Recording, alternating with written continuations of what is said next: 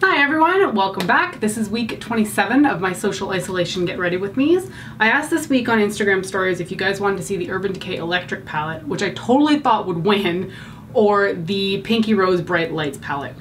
Pinky Rose Bright Lights won with 67% of the vote, so that's what we're going to be using today. I picked this up, I think it was at IMATS LA, which was probably 3 years ago now. How the heck did that happen? Anyway, I honestly haven't heard that much from the brand since they released a lot of these palettes, but this one was a real winner for me, and it's the only one I believe I own by the brand. So the Bright Lights palette is basically a really bright rainbow palette. There are a few pressed glitters in here, and most of the shades overall are matte out of the actual eyeshadows. There are two shimmers though, this one here and then that one here. And then you can obviously see where the pressed glitters are. But I'm feeling a very green-ish look today. Not sure if that really worked with the green shirt, but the sort of like turquoisey background, but we're gonna make something work. So this week, I was coming back to work after having had a week off. And I know I had mentioned that we had lost a coworker recently because she got another job.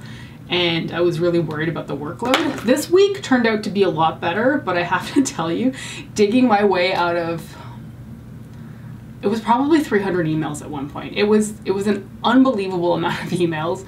Was challenging. However, once I got on top of that, the workload didn't actually feel that bad, which is great. Because I was expecting an absolute like firestorm of just nonsense to deal with, but it felt okay-ish. I don't know how long this is going to be really sustainable for, because if you missed it last time, I talked about the fact that the bank that I work for is in a hiring freeze due to COVID, so we're not replacing people even if they leave, which honestly doesn't make a lot of sense. If you lose the complement of the person on your team, you should be able to replace them, right? But we just don't operate that way. So we're kind of in a holding pattern to hire somebody, and I'm hoping it's sooner rather than later. But the other thing I think about too is like, it is not going to be easy training somebody virtually. I don't even like training somebody like in person. I find it really disorienting almost. I know that sounds weird, but like training virtually, I have no idea how we're gonna do that. Yes, once again, I have forgotten to clean my brushes, so I'm trying to use the least dirty ones that I have. Okay, so what we're gonna start off with in this palette is I'm gonna take Lit. Reminds me of a friend of mine who says that all the time. We're gonna take Lit and we're gonna put that through the crease. And yellow through the crease frightens me, frankly, but I saw a friend do it several years ago to blend out a green, and I couldn't believe how well it worked. So that's what we're gonna be doing today. Yeah, like to me that's just like too bright for the crease really, but somehow it works with the green.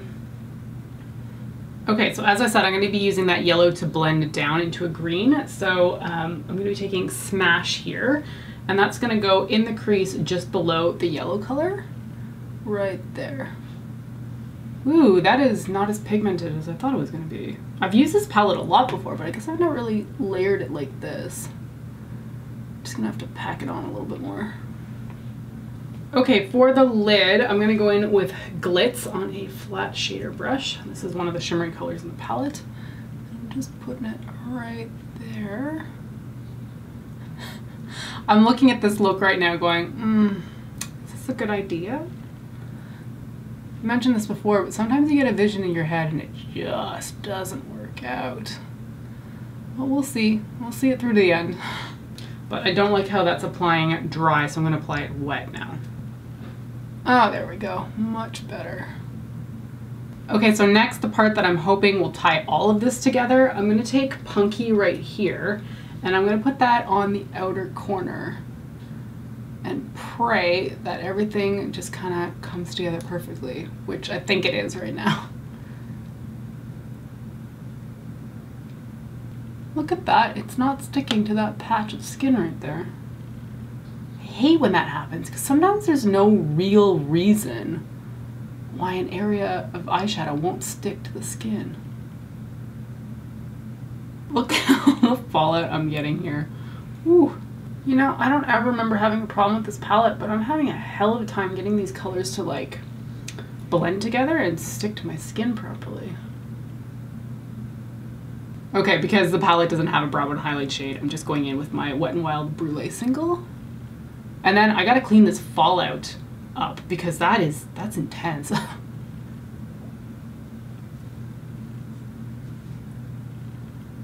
As per usual, I'm gonna add some winged liner with my Physicians Formula Eye Booster.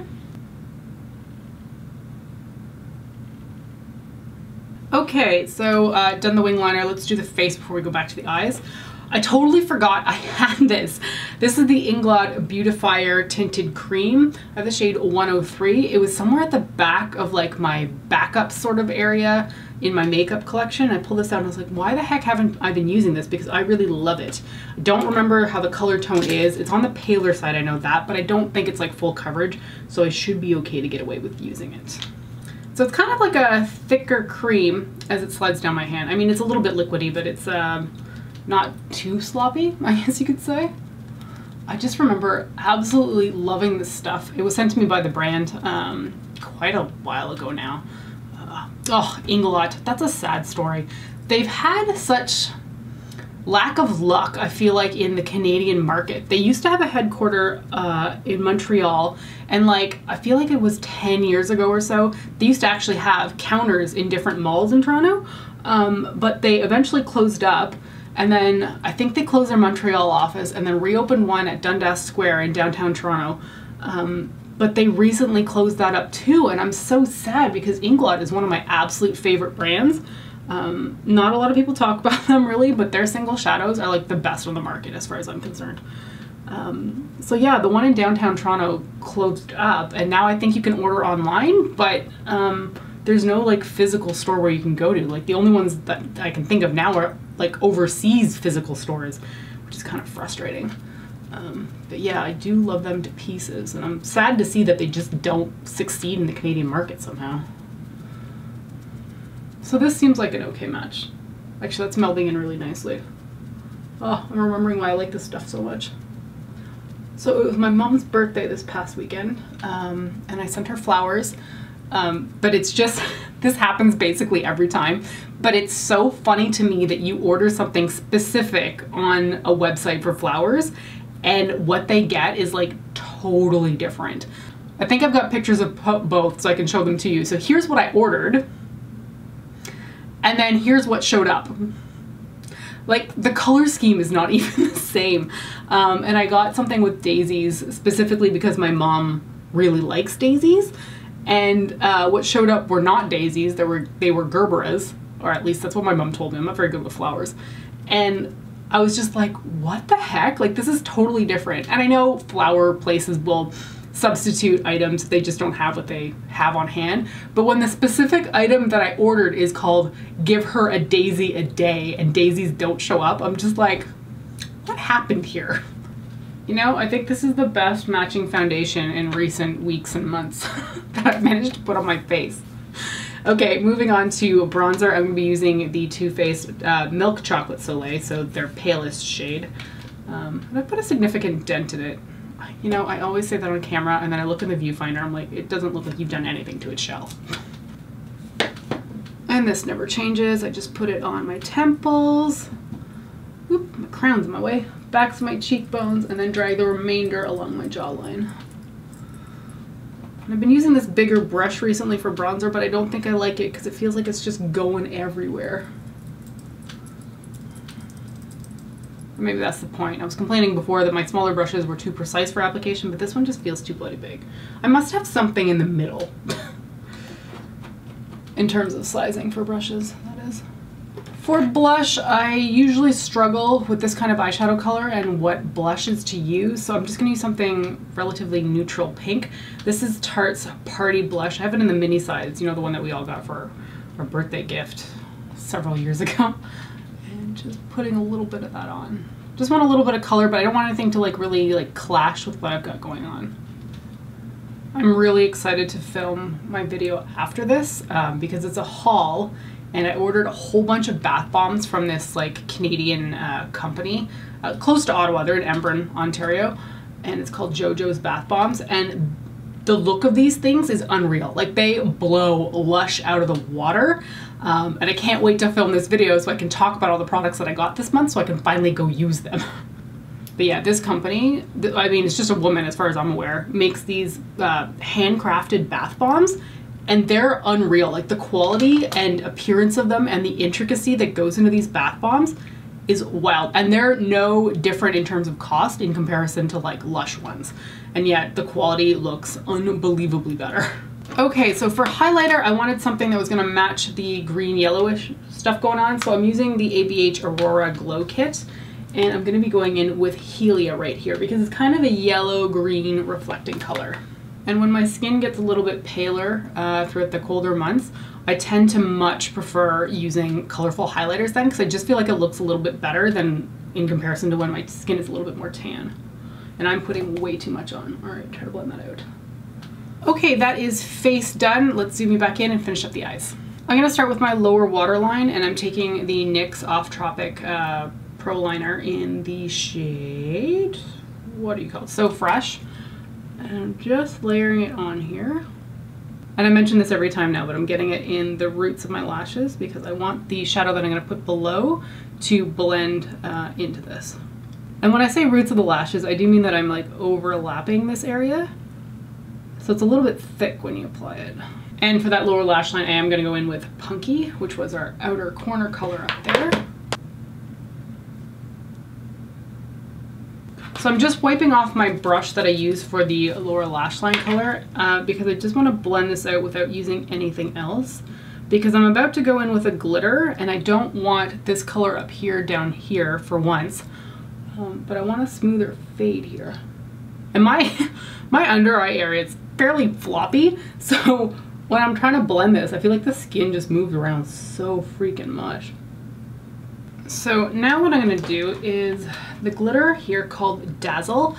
I want to put this on my inner corner and then drag it through my lower lash line. I'm hoping it's going to look good. I'm going to use this tiny brush. I'm not using any kind of glitter glue because the stuff in here is actually quite adhesive.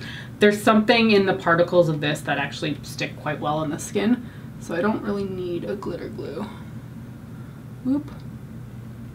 And this is not working how I wanted. I need something a little bit more precise. Let's try this one.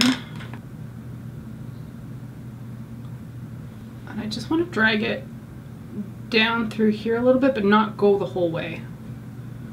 And I'm trying to get this in here to disperse a little bit, but it's definitely stuck in certain areas. I keep changing up what brush I'm using because none of them are doing exactly what I want.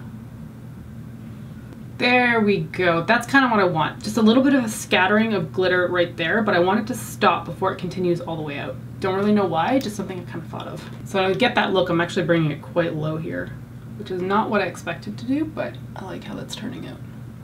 Okay, so that's essentially where I'm going to leave the glitter. It's not precise, which is what I wanted. I just wanted to look like an explosion coming out from the inner corners of my eyes, and I think I've achieved that. So I'm going to continue with putting my mascara on, my false lashes, and then my eyebrows, and then I'll be right back and we'll finish up with the lips.